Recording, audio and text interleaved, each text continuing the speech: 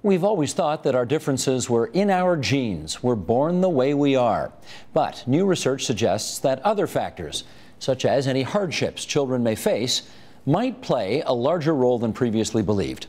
Joining us now for more, Marla Sokolowski. She is co-director of the Child and Brain Development Program of CFAR, the Canadian Institute for Advanced Research, and we welcome you here to TVO. Thank you. For your first television appearance ever? Yes. All right. Well, we're honored. That's good. Thank you. You did an article in New Scientist magazine that was called Scarred for Life, the Biology of Childhood Hardship.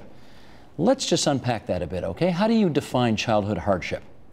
So childhood hardship will be a difficult thing to define, but if we start thinking about socioeconomic status to begin with, we find that there's a gradient in health according to socioeconomic status. And what that means is that whatever particular parameter you want to take, whether it's probability of getting cancer or heart disease or literacy or asthma or even social functioning, that individuals that come from adversity associated with low socioeconomic status, poverty, they have a much higher chance as children and throughout their life of having a higher risk for these diseases.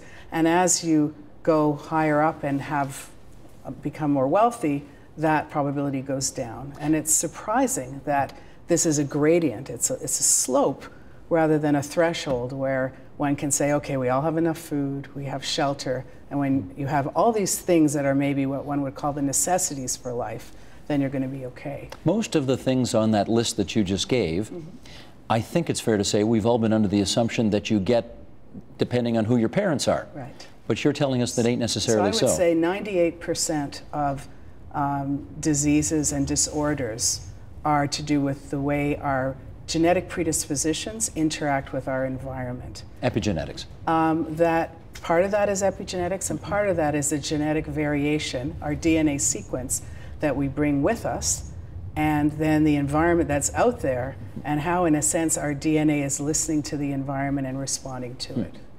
Is there, well, I'm assuming that depending on how resilient you are as a child, right, all of those factors you just mentioned will have more or less impact on you as a child. So that's what's particularly interesting, is when you think about individual differences, what makes us all different.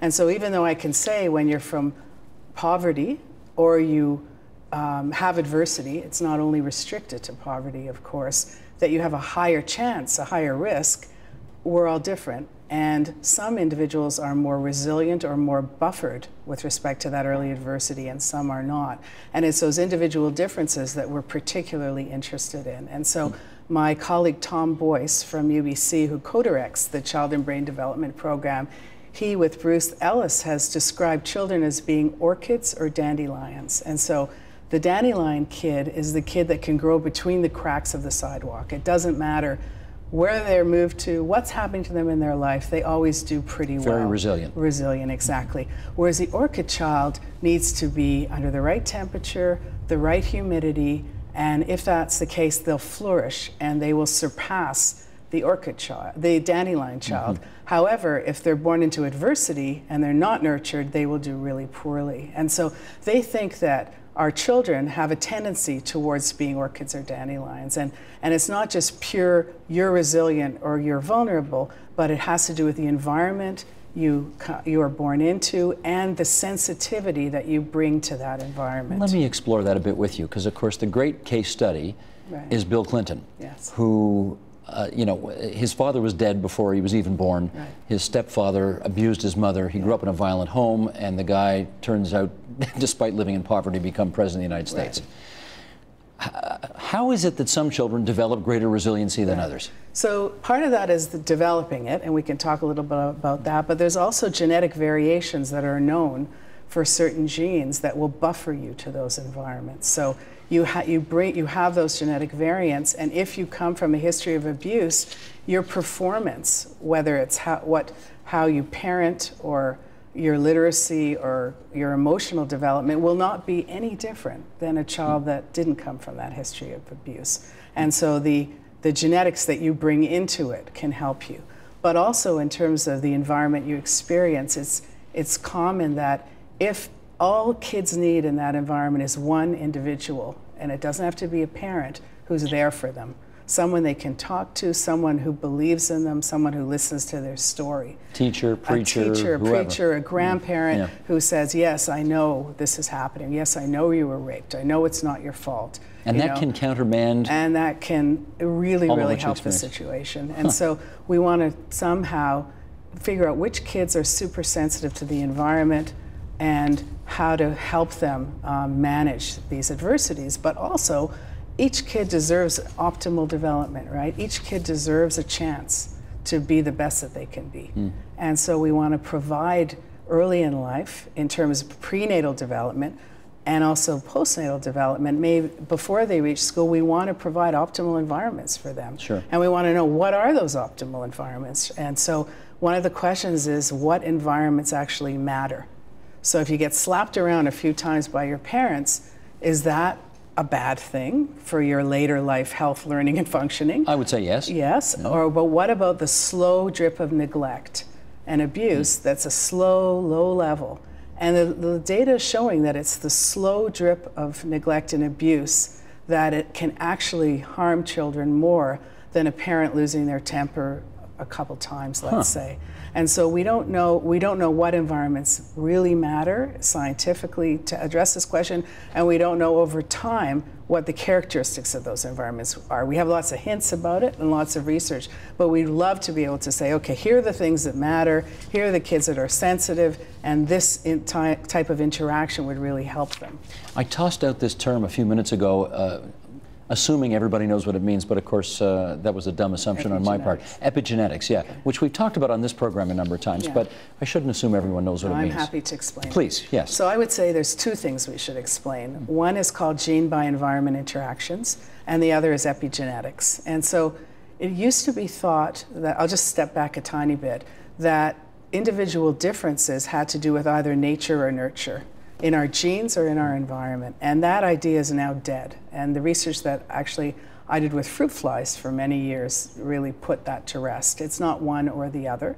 And you can't even add them together. You can't say 80% of what you're going to be like is in your genes and 20% environment, or the reverse. In fact, there's an interaction. So as I said, the DNA that we bring with us, so a particular DNA in a gene, that can predispose us to be buffered or vulnerable to a certain environmental experience. And that gene-environment interaction takes into account the DNA sequence. That's not epigenetics. But if we look at identical twins, they come into the world with the same DNA sequence, that same blueprint. And yeah, we know when those children grow up, or you see them as adults, you can tell they're identical twins, but they're different, right? I mean, we're all in the habit of staring at them and figuring out what's different.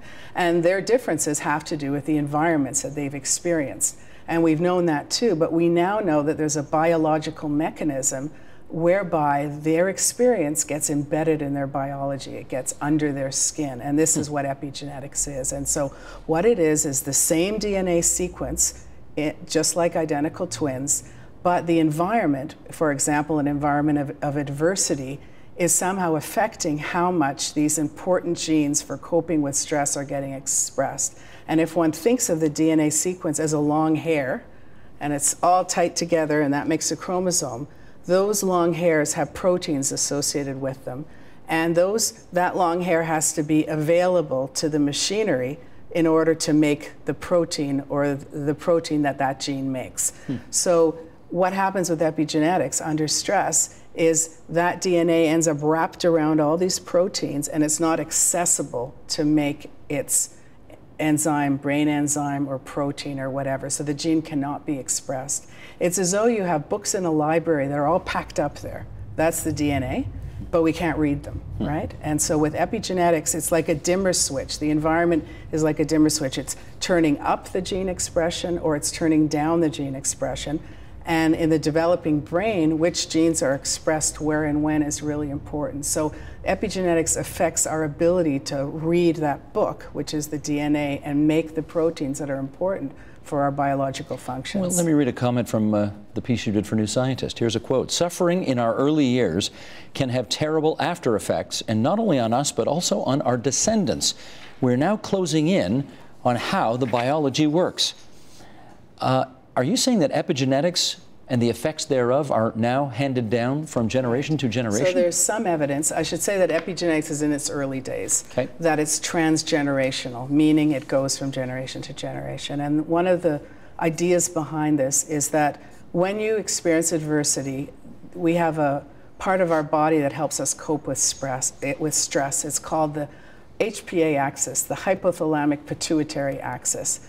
Anyways, you probably know adrenaline and cortisol and some of the other hormones that are involved in stress responses. And so we have an adaptable way to cope with stress. But when you are growing up inside a mom and there's not enough nutrition or there might be abuse, that mother's environment is signaling to the embryo, you are going to be born into rough times. And that baby's axis gets changed. And so it has trouble coping with stress when that child's born. And to be adapted to that adverse environment, it's going to eat a lot, it's going to shift its attention as a child, it's going to have a suite of behaviors that are adaptive given that the information it got in utero are saying you're going to be born into adversity. So I've now lost track of your question. No, then therefore so the list of diseases or conditions that are eligible is the wrong word, that are a potential factor in a kid. I mean, so I think you've listed some of them just now. Affects our cardiovascular system, our immune system, the way our brain gets developed, the hippocampus, and you know, our memory and our literacy. And so it has long-term effects. But the other thing, when you think about it, if I was growing in my mom, my eggs that are already going to make my daughter are already inside me, right? Your mother's grandchildren. Right. My mother's grandchild is there inside me, at least the egg is there.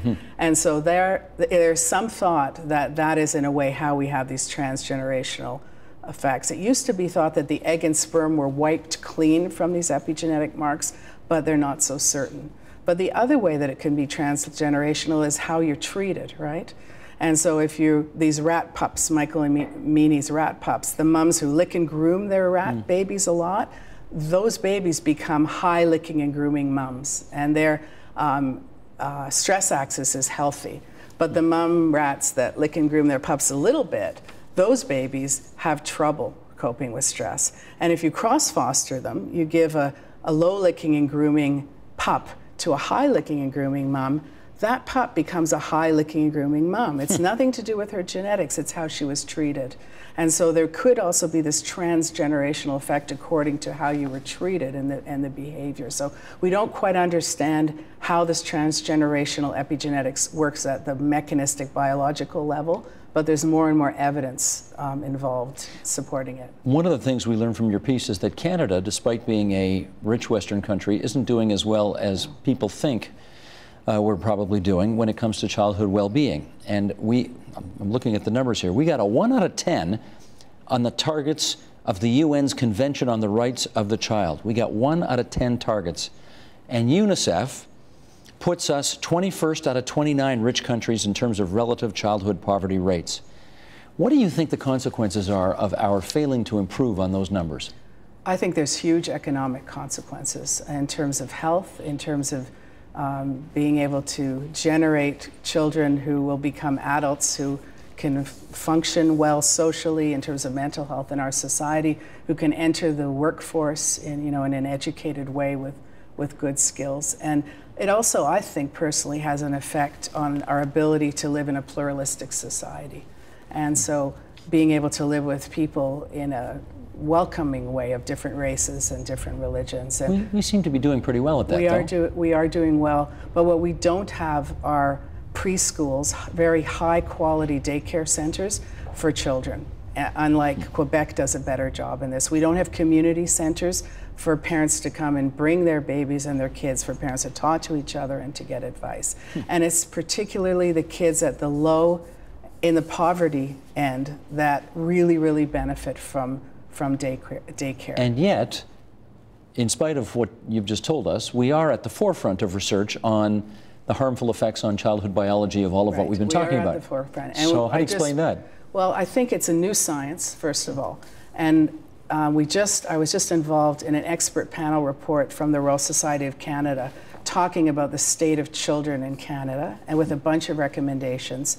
And our CFAR group has put out a number of reports and Sackler symposia, etc. So we're just becoming aware of this idea that the early experience matters for later life. And I think in the past, people didn't think about children like that. I mean, the extreme case is people not even talking to their kids until the kids started to talk, right? But we know that children are listening in utero 3 months before they're born. They can distinguish between French and English, for instance, the sounds of French and English. We know their brains are going through critical or sensitive periods for language, for smell, for touch, even before they're born. Classical versus rock and roll even. Absolutely, jazz, and you can measure all these things. So there's a lot that we didn't imagine going on in these very young brains.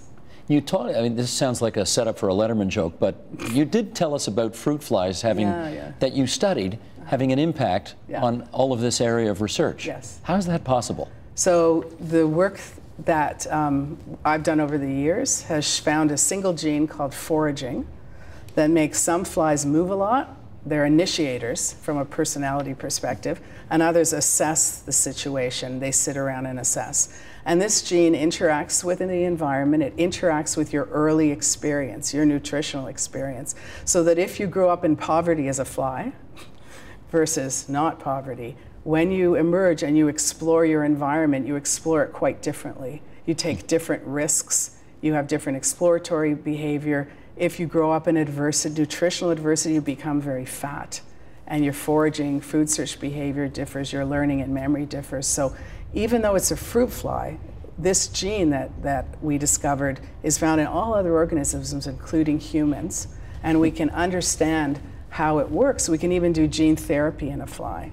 And so we can take that gene and put it in later and ask, does it fix these problems of early environment? How do you catch a fruit fly to study what a fruit fly can represent? So we have millions of flies in my lab. I mean, we give tours, and they can be studied in all kinds of fabulous ways. I mean, you can put them in tubes, stick the head out and a leg out, and ask the fly, are you hungry? And you put a little bit of sucrose on their leg, and they stick out their tongue, basically saying, feed me. And so you can ask them questions. You can see if they learn and remember. If you have two flies fighting, a young fly will watch, and when you pair that young fly with the winner, the young fly will act like a wimp. And if you pair that young fly with the loser of the fight, he'll act like a big shot. So they even have social cognition. They even learn from their peers. Fruit flies? Fruit flies, yes. Extraordinary. And we can find the molecules in the brain. We can change the levels of them. We can understand from birth what neurons gave rise to those molecules, how the environment affects whether it's going to be a neuron or a glia, what the brain connections might be. So it's way simpler than mice or humans, but in a way there's a lot of advantages. Marla, I got about a minute left here. Okay. a lot of advantages. I'm moving right on from that one. What's next for you in terms of your research? So we have two-pronged research. One is with mammals, and it's with looking at how genes in the environment interact in humans as well, in terms of early adversities and how they affect parenting and feeding and things like that. And then with the fruit fly work, we want to understand more about epigenetics and how it interacts with the DNA sequence with allelic variation. So people bring predispositions into life, and how does the environment act on them? And at the biological end, how is this affecting brain development and function? Poof. Another day at the beach.